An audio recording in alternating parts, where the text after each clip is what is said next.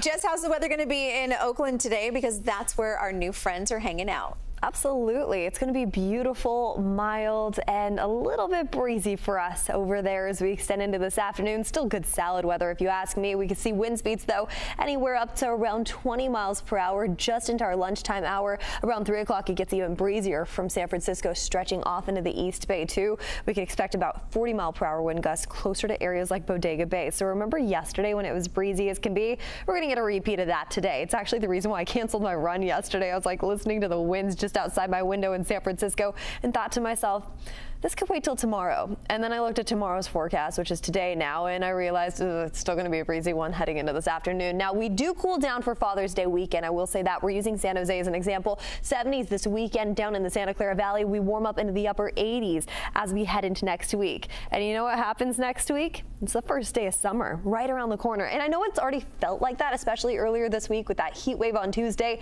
and last week's heat wave Wednesday and Thursday. But here's the thing. As we head into the next couple days, we're definitely going to notice that warm up pretty quick, and it's going to feel like summer tomorrow right around the corner. These 70s that we have today near Livermore and Fremont, they actually are sitting below average for this time of year. Notice how we jump from the 70s all the way into the upper 80s just within a one-day period. Thursday heading into Friday, that's what we're expecting. We hold on tight to the 80s heading into this weekend's forecast and early next week too. It's going to be a beautiful one for us as we head into next week's forecast. But take a look at this all the way over to the Bay, where we notice a June gloom setup just a bit more, kind of like what we have behind me over the Bay Bridge that you can see.